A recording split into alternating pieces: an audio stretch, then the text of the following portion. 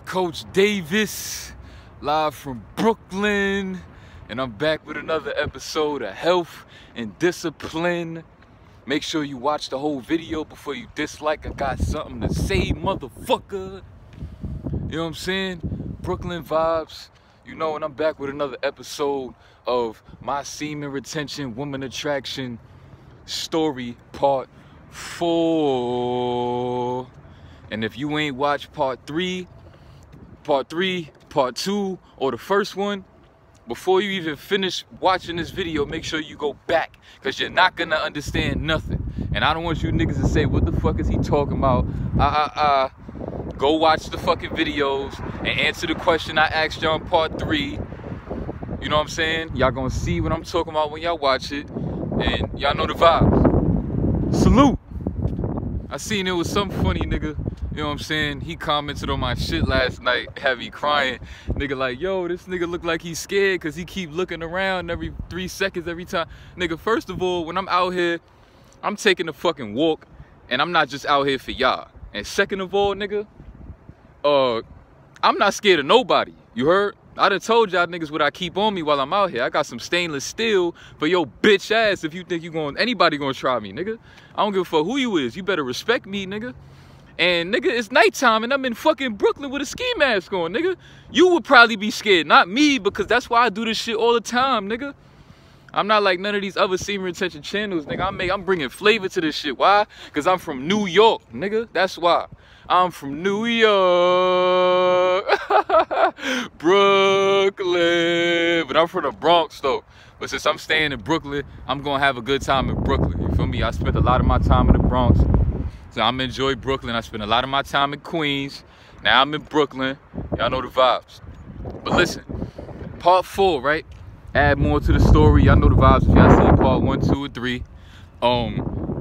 Yo, it's crazy what love will make you do, man. Because like I told you, I felt like I was in love with shorty, man.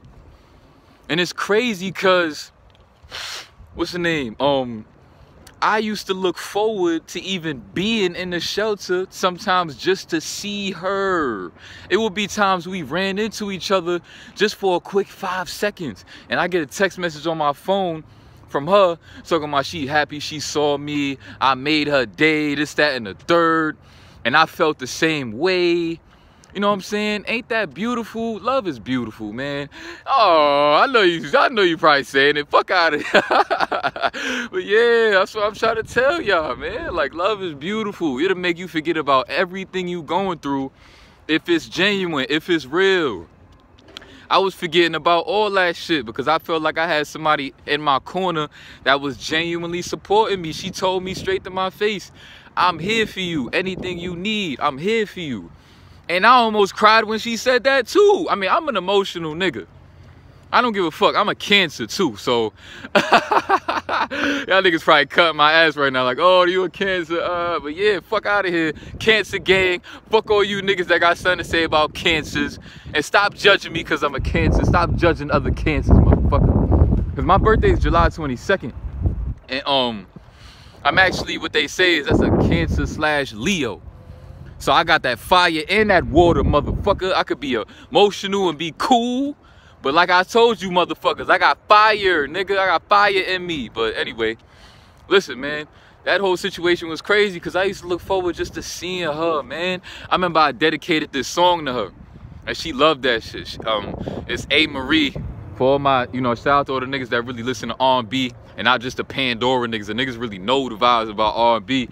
If you grew up with a black mother, and while she cleaning up the crib, she playing that fire. I dedicated an A. Marie song called Why Don't We Fall in Love? Because even the shit she was saying had, was related to how I felt. She was like, what she said? She was like, so many things I'm going through, so much that I want to do. It starts to become so clear to me. Tomorrow ain't really guaranteed. So many things I'm going through. It's about time you knew the truth. Gotta act quickly, you and I, to fall in love. So many reasons why. Why don't we fall in love? Yo, that shit, man. That's my shit, though. I still listen to that song, man. I'm not bitter about what happened between us. That's my shit. But yeah, I ain't even tell y'all what was in the letter. This is crucial. So at the beginning of the letter, it said, "Dear Miss," her name. I'm not gonna say her name, but it actually, I did some fly shit and I put like, I shaded in my name. So technically it said Miss her name, but Miss Davis. And she fucked with it, obviously, because she hit me. She hit me after the shit. I told her, you know, I wanted, you know, her to have my daughter. I was bold, my nigga. I was very bold. I could have went very left, my nigga. That's what you niggas don't understand. That letter could have went left, my nigga, and I could have got kicked the fuck out that shelter, boy. Y'all niggas don't even know how bold I was, my nigga. That's why I'm telling you, that semen retention shit, you don't give a fuck, my nigga. When you passionate about something, you gonna do what the fuck you wanna do. And this is why I'm telling you niggas to be disciplined. This is what God bless you with. Because he know what's in your heart. He know what you really wanna do. And he gonna give you the strength to do it. I wanna rap too. I love music. I be in my room writing in my notebook, and sometimes, you know what I'm saying, to put myself in a place where I wanna be, I stare at the fucking wall, my nigga, and pretend it's a camera there recording me, and I'm reading from my notebook, nigga, and I'm being passionate, and I'm letting my soul bleed like I'm doing right now. You know what I'm saying? I don't be screaming and yelling because I got 2 roommates and those my niggas. I ain't trying to disturb nobody. That's one of the main reasons why I stopped doing videos in the crib and I come out here. You know what I'm saying? Because I be wanting to do this shit early. I want to do whenever I want to, and I don't want to think, damn, I don't want to disturb niggas. Because I'm a respectful nigga. You know what I'm saying? That's how you supposed to be. You give respect, you get respect. You don't treat people however you want to treat them and think that you going to stay out of trouble. Motherfucker, somebody going to put your ass 6 feet under, nigga. Yeah, bro. Niggas in there knew the vibe. Hold on. You see that sun on me? Let me show y'all something. You see the glow? You can get it too. That sun was in my eyes, crazy. But yeah, man, it got so crazy with niggas in the shelter knew. One of my homies that I was cool with, right? The nigga, he seen us like we had one of those vibes where we get around each other, we start getting all blushy and shit, smiling. You know, we try not to make eye contact or avoid it. So yeah, she, you know, we had one of those moments in front of one of my homies in there, and the nigga saw it, and he was looking at me. He gave me one of them looks like he knew. And he was looking at me. He was like, yo, bro, what's up with y'all? And I'm like, damn. Because we not, you know, I ain't want to tell nobody because I ain't want to get us in trouble. You know what I'm saying? Or get her in trouble because I can't really get in trouble. You know what I'm saying? I think she would get in trouble because she worked as a staff, and, you know, the repercussions on her, I think, would be bad because, you know, you're not supposed to be a staff fucking with the clients. So, you know, that shit sound like a porno or something, right? But yeah, man. So this is where it got bad a little bit. She fuck around and found out that somebody else knew, got mad and blamed it on me like I was running around like some bitch ass nigga telling everybody what was going on. You know what I'm saying? I was trying to figure out who would have did it because I don't know. But, you know what I'm saying? Somebody did it because she was tight, flipping on me and shit. She was like, somebody know. She was like, this is why I shouldn't have spoke to you. Talking all this fly shit. And in my mind, I'm just like, damn, you know what I'm saying? I ain't want it to turn out like that. But she's saying people in there gossiping about us, we talking. You know what I'm saying? And I'm just like, man, I know she telling her friends that work there too, her little co-workers. I know they know. Because I could tell by certain, you know what I'm saying, how even certain, you know, one of her friends in there was acting. I'm like, in my mind, I'm like, she knows what's going on. But I wasn't going to say nothing. You know what I'm saying? One of my other homies, a security guard I was cool with, he was talking to a shorty in there. And one of my homies that I told y'all about, you know what I'm saying, another homie, this nigga was talking to one of the staff in there too, like, my nigga. Then one of my roommates was talking to the staff too. One of the baddest staff, and she was strapped, nigga. Fat ass. Bro, this is what I'm saying, my nigga. Like, it's shelter and all that shit is not really as bad as you think. Like, that shit was actually funny, my nigga. Like, that whole situation was funny, bro. But yeah, you know what I'm saying?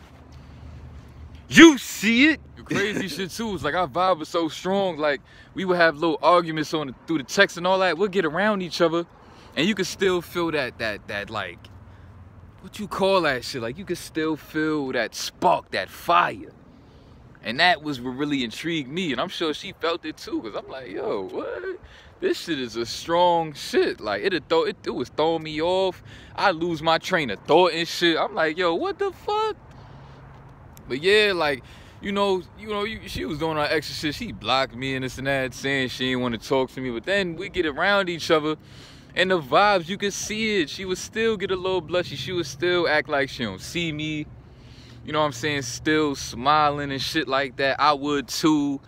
And then, of course, when we wasn't around each other, she'll go back to acting like she don't fuck with me. Like, that's what a lot of women do. Like, don't let these women fool y'all with this social media shit and how they act through the text messaging over the phone. Because, see, women can't control in person how they feel about you. This is why most women are afraid of a nigga like me. Because they know how powerful I am. When they get around me, I'm in control. But I don't use that against nobody. But listen, that's the power that you have when you on this journey. They're going to try to hide from you in person. You're going to go through that too. It's not going to be all sweet and, sugar and spice, my nigga. You're going to be powerful, and they are going to be intimidated by you because of that. So you got to learn how to also maintain and deal with that shit too. But guess what? When they get in front of you, and you're gonna know.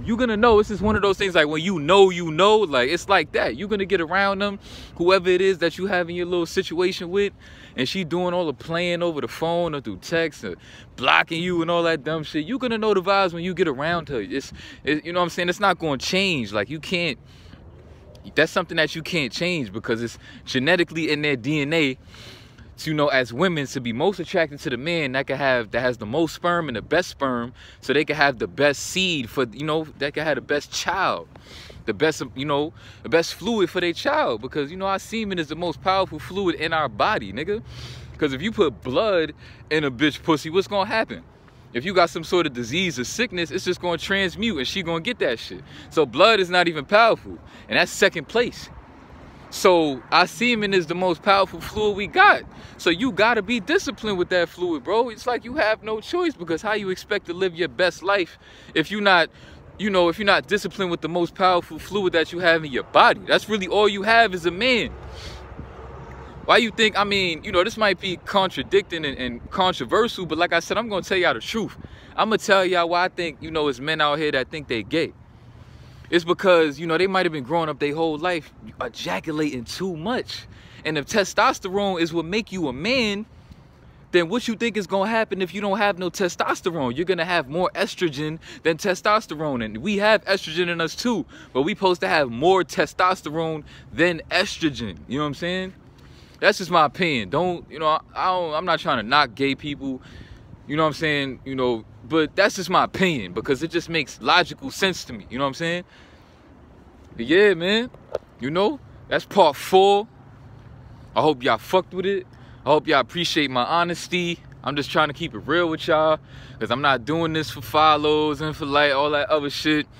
I'm just really kicking it to y'all, because y'all know how I am. If y'all been subscribed for a minute, if y'all fuck with me, make sure y'all go not only to part 3 and part 2, but y'all make sure y'all go to part 1 as well. And y'all go to all my videos, because I'm spontaneous.